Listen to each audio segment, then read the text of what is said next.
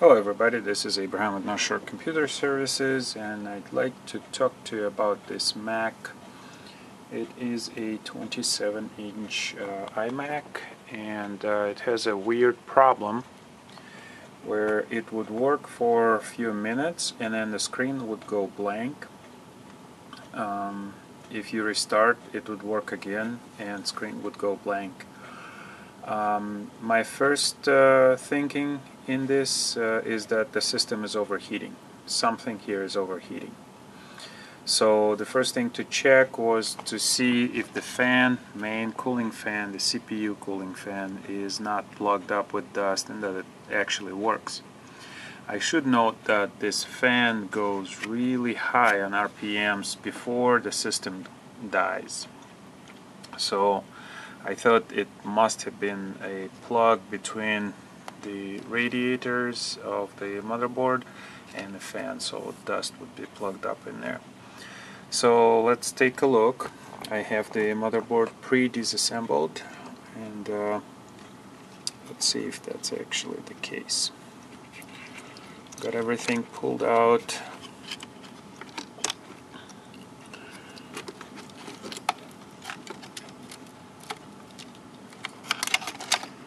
Okay, so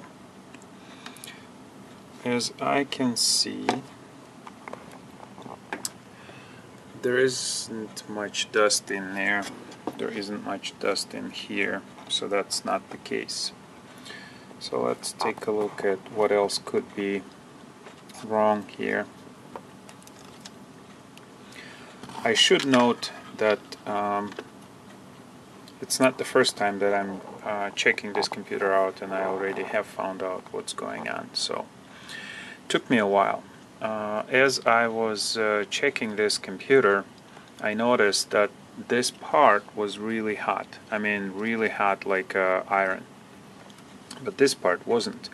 As opposed to the CPU, this is the graphics card, the CPU was warm here and it was warm here. So that led me to believe that somehow this is not being cooled off. So what I did was I've taken this whole thing apart, took a look at it, couldn't find anything.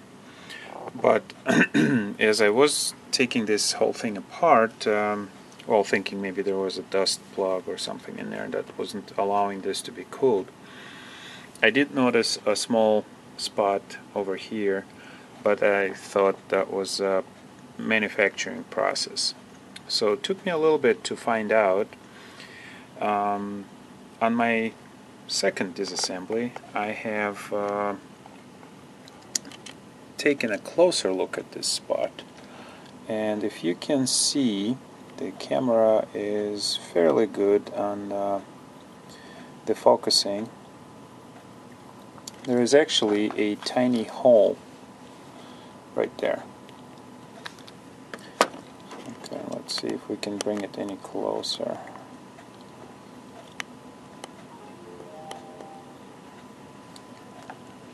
Alright, there you go. Oh, let's do it anymore. Oh, can't do that. Okay, there you go. So what I have noticed or noted is that this has liquid inside, and through this tiny hole all of the liquid has evaporated. So in fact, this whole apparatus is not doing its job. Not only it's not doing it improperly, it's not doing it at all. There is no circulation of the liquid inside the antifreeze, so to speak, like in a car. So this particular problem in a computer was caused by mechanical failure, where the actual radiator assembly has failed, and this would be a manufacturer's defect. However, this computer is a few years old and cannot take it back to the manufacturer, plus he can't prove anything. So here you have it, people. Hopefully this helps somebody isolate the problem that they may have with their machines, where it seems like overheating, but you cannot find the reason for it. So there you have it. Thank you for watching.